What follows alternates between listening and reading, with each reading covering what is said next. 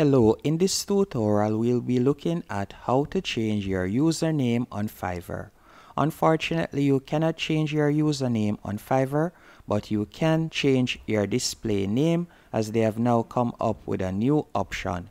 And to do this, all you'll need to do, once you're logged into Fiverr, you're going to go over to the top right hand corner and you're going to tap on your profile pic. Then you're going to select profile.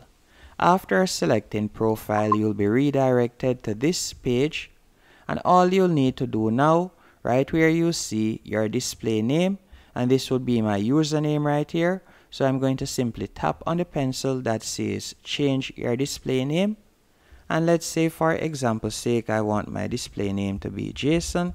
I will type in Jason right there, then I'll tap on save display name. Once I've done that, let's tap on preview Fiverr profile to see how it looks.